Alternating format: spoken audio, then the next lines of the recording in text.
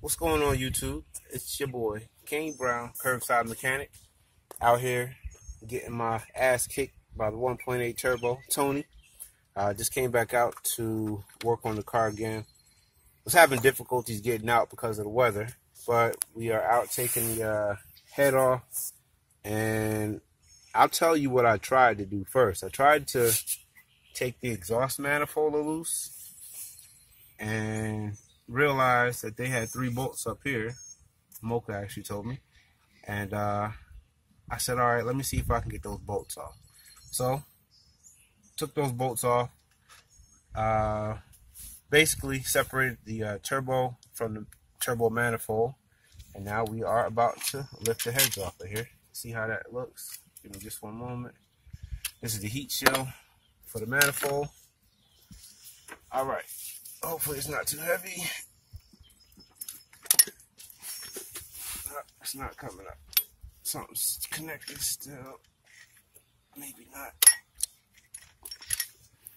Push this back out the way. And here she goes.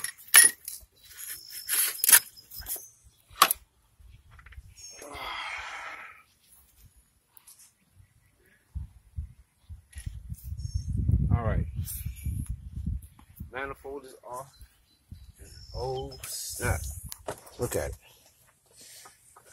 Just like I thought. See these little dings right here?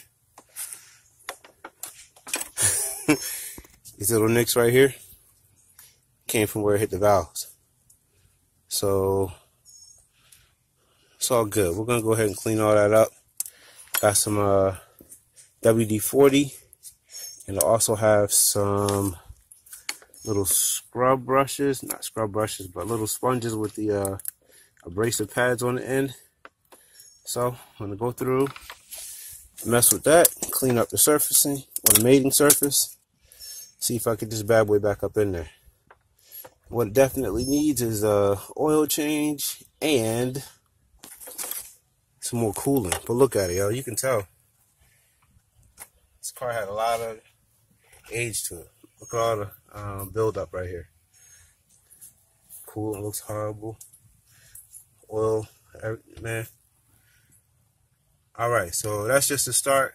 So we're out here for tonight, or for today. I'm gonna see if I can go ahead and get Tony back together. Like I said, I'm gonna come through, clean up the mating surfaces, see if I can clean up the pistons a little bit. I don't know if I'm gonna worry about this right here too much. I'm hoping that everything will be okay with it, but I think I was wrong too. That right there looks like one of the intake valves hit instead of the exhaust. But give me a little bit and I'll be back with you. So before I clean all that up, I'm back up under the car. I want to make sure I drain the coolant and stuff. So leave this little knob right here. Helps with that. Alright, I'm gonna let that drain. It's definitely not pink. I don't know what color that is. Looks like kiwi lime. You may think something different, but I'm just gonna say kiwi lime to keep it kosher and cool for everybody to watch. Alright, coolant is out. Next step, drain the oil. Go under the car. It's a 19mm socket. I already snapped it loose, I think. Yeah, it's loose. We're gonna go ahead and drain that.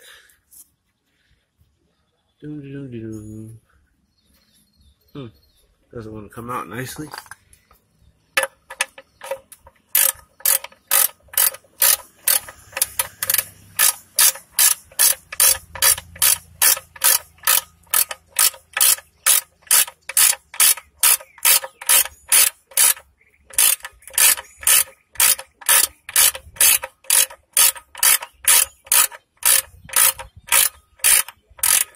Wait for it.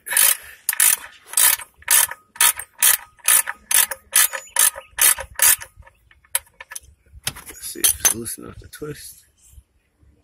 It's definitely tight. I'll have to check on that.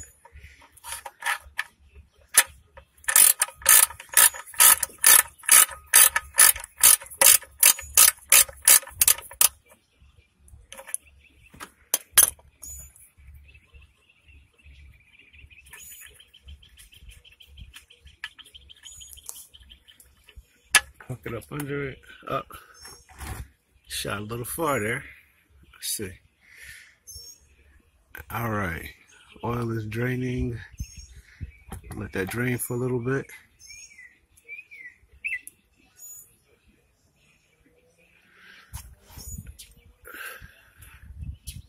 Doesn't look too good. Definitely dark.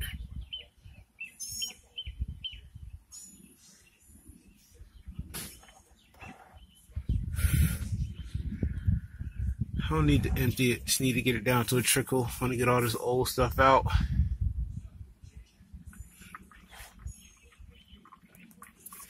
A little bit more.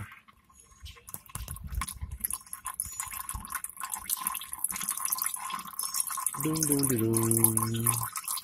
Doom doom doom doom. Doom doom doom doom. Hello there. Just draining the oil and the coolant.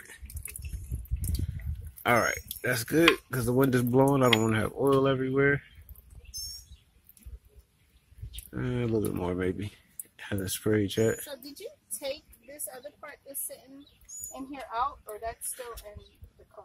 I don't know what you're talking about. Give me a second.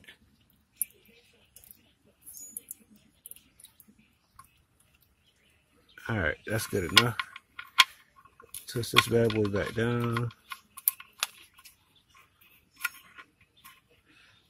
Alright, oil out.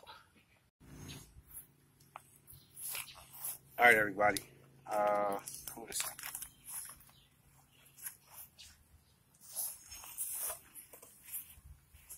Got the head off, so I wanted to show you.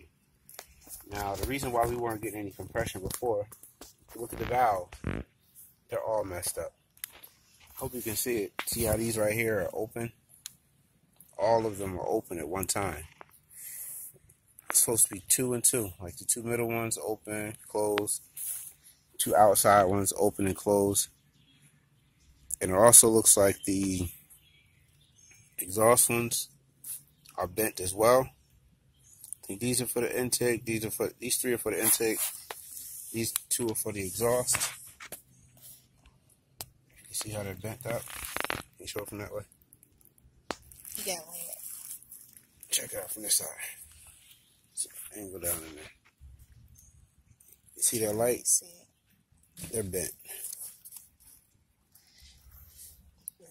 Yes. You can look at it. Definitely. If you can see it, I can see it.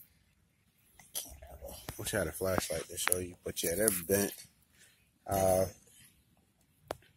Probably be able to show you later on down the road what happened to them or how they were. Because I'm going to end up taking this whole engine apart. Or this head apart, rebuilding it. Putting it back on the engine that's in the White Widow. And like I said, hopefully it'll be in smoky. So that's out. We cleaned up the heads a little bit, or the pistons a little bit. We'll show them what that's looking like. They look a lot better than what they did. The 2 on the outside, of course, look better than the ones on the inside because we couldn't really get down in there, and I didn't want to turn the engine because I still had a timing belt and everything connected. So I'm going to get something to cover this up. We're done for the day, unfortunately, because going off of the Bentley manual, we need to replace this particular gasket and the 3 bolts that came off of the turbo manifold. You can see it's kind of worn and brittle anyway. I don't want to bend it, it's going to break. I don't plan on reusing it, so yeah, a shot. So we're done for today. We will continue this video once we get those bolts and this manifold, or this gasket. All right, until next time, or till later, I should say.